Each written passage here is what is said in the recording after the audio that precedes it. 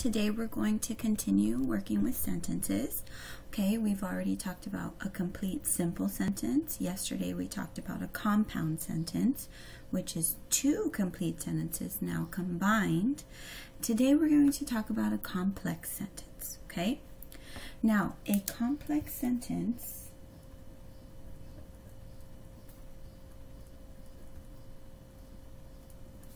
has an independent clause and a dependent clause, okay? Or sections. And we talked about yesterday how independent clauses, which can stand alone, have a complete sentence. If it's a dependent clause, then it's incomplete. Dependent means it's depending on something else in order to make up a complete sentence. So it cannot stand alone, okay? So the dependent clause cannot stand alone. That's important.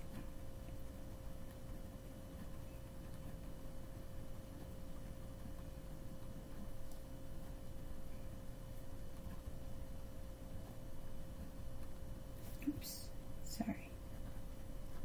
So an independent clause can stand alone, but a dependent cannot. That's why it's incomplete. It's an incomplete sentence. It's not a complete sentence. All right. You remember that song that we talked about? If you start with a woobus, you need a comma. Remember that? If you start with a woobus, if you start with a woobus, comma, you need a comma.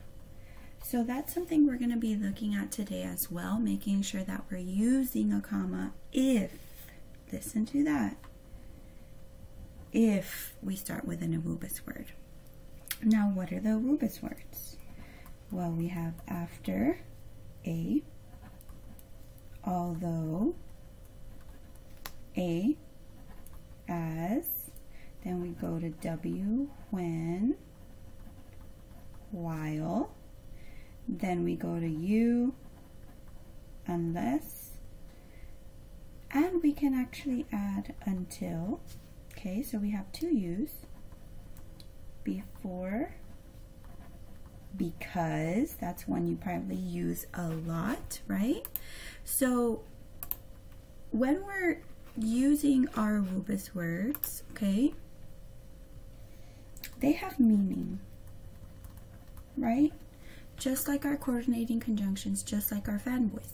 Now, these are also conjunction words, but they're called subordinating conjunctions. Okay? They're called subordinating. That's our fancy fourth grade word. So these awoobus words help us combine independent and dependent. Why? The dependent cannot stand alone, so it has to be combined with the independent using one of these words. Now, you can do it two ways, and we're going to see some examples right now. But if you start with an awoobus, you need a comma, okay? Now, all of these words have special meanings that you can only use depending on the type of idea that you're using in the sentence. So let's look at some examples here, okay? My family is going to Idaho because we are having a big family reunion. So we need to draw a line under the independent clause, which is the complete sentence that can stand alone. And we're going to draw two lines under the dependent clause. And then we're going to circle the subordinating conjunction. So I already see my list right here. And I see my word because, so I'm going to circle my subordinating conjunction. Now, when you have a subordinating conjunction, it automatically creates a dependent clause. Because when you're using these words, they leave your reader with a question. What happened after? What happened when? What happened while? What happened because? So if we say, because we are having a big family reunion, that cannot stand alone. It is a dependent clause or an incomplete part. right? We're going to use this as a short way to label, but it's dependent. It cannot stand alone. My family is going to Idaho is the complete part because we have a subject, my family, and we have a predicate, is going to Idaho. And if we remove this piece, it can stand alone. Okay, let's go to the next one. We have not all been together since my brother was born 5 years ago. So we're looking first for an Awubis word. I have since. Remember, it makes or creates a dependent part because it's leaving you with, okay, what happened since? You're going to have another complete part to make it a complex sentence. So this would be my dependent clause or incomplete part, right? And we have not all been together is a complete part or independent clause. Okay, so we have two pieces to a complex sentence that go together or are combined with subordinating conjunctions. Let's continue because number 3 is a little bit different.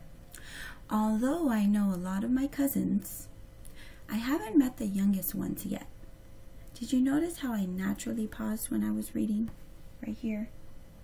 Because remember, if you start with a Awubis, you need a comma, and I did. I started with although. So this is my dependent clause.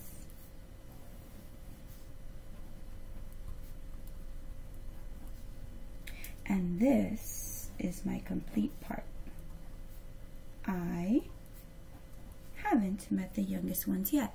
If we took that part away from the sentence, it could stand alone. It could be a complete part. But if we took away although I know a lot of my cousins and just told the reader that, they're going to wonder, well, what happened although? So these Awubis words, these subordinating conjunctions, are creating a dependent clause. Let's continue. My brother Luke doesn't want to go unless his favorite cousin is going. Here we go. We have an Awubis word. So that's already giving me a clue. It's creating a dependent clause. My dependent clause is unless his favorite cousin is going. Okay. So my dependent clause, my incomplete part. So this, my brother Luke doesn't want to go. That's a complete sentence because it has a subject, has a predicate, it has a complete thought. This one, yes, it has a subject, yes, it has a predicate, but it doesn't have a complete thought because it's giving you unless. And it's making you create a type of questioning, like unless his favorite cousin is going, what? So this is my independent clause, and together both of these parts make a complex sentence. Let's continue. Let's read it together. If everyone in the family shows up, 50 people will be attending. First of all, what's your Awubis word? Use your notes. It's if. Remember the chat? Let's say it. Get ready? If you start with Awubis, you need a comma. Do they have a comma? Check. All right. So now we know that our Awubis word is creating a dependent clause. This part cannot stand alone. It's dependent. Okay. 50 people will be attending. That is a complete thought. It can stand alone. This is my complete sentence. Okay, so in every single complex sentence, you will have a dependent and a complete sentence. Number 6, when we all get together, we play silly tricks on each other. All right, what's our Awubis word? When. Okay, if we start with Awubis, we need a comma. So this is my dependent, and this one is my complete sentence. Because it can stand alone. We could say we play silly tricks on each other and leave it all by itself. All right? So let's go through one more of your independent practice. Let me guide you through number 1. It says, although it rained one day. Okay. It says, draw a line from each clause on the left to a clause on the right. Now that doesn't mean they're in order. And then you need to circle each subordinating conjunction. And you can draw a box around each comma that follows a dependent clause. Okay? Now remember, only if you start with a rubus, you need a comma. So we have although it rained one day, we have our comma here, check. We need to find an idea that fits, okay? Doesn't mean it's going to be straight across. It means we have to look for something. So although it rained one day, because 5 people had birthdays, birthdays and raining doesn't really go here, and we have 2 rubus words which kind of contradict each other, okay? Although it rained one day, everyone exchanged email addresses. Does that fit? Although it rained one day, if there is a reunion next year. Or although it rained one day, we still had a great time. Because although it's kind of saying like even though, anyways, right? They still had a good time even when it was raining. So here you're going to be connecting now. Here you're going to be using those context clues, looking at those ideas, right? So when you're looking at a complex sentence, right, you want to look for any rubus words.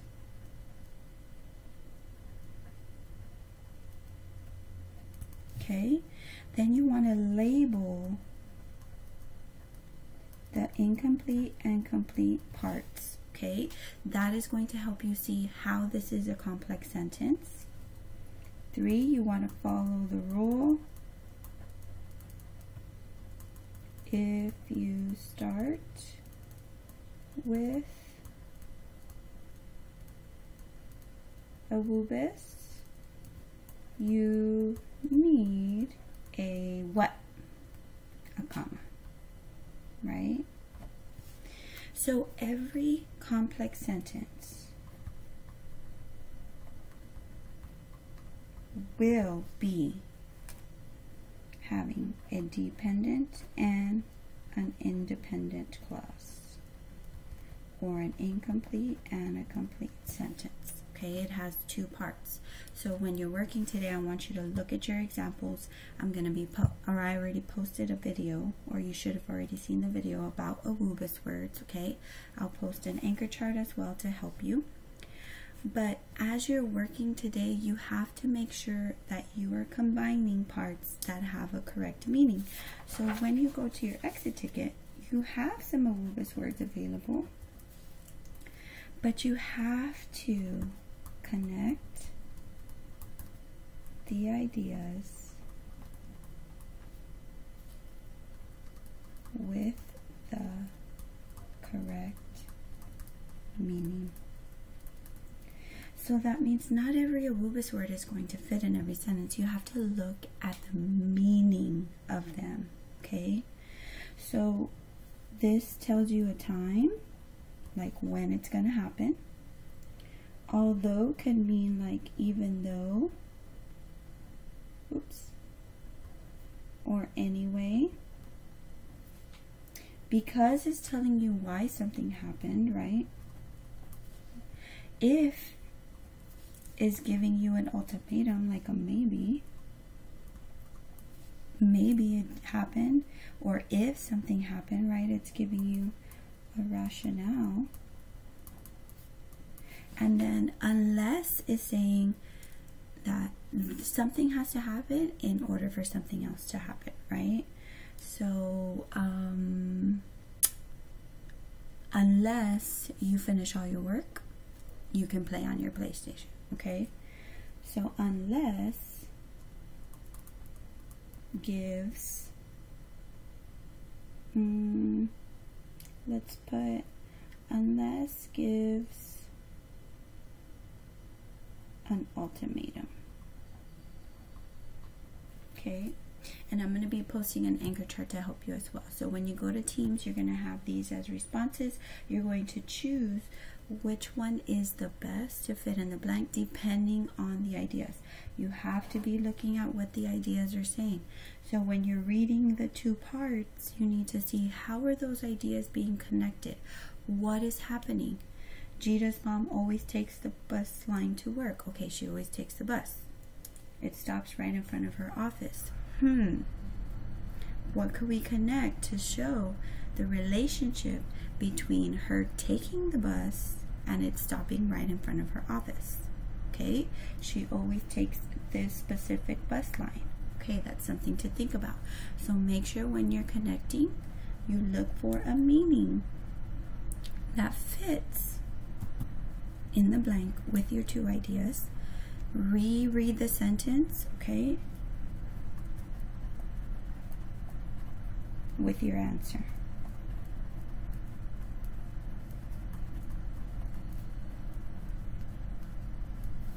All right, work hard today, boys and girls. I'm very proud of you. Good luck, and I'll see you tomorrow.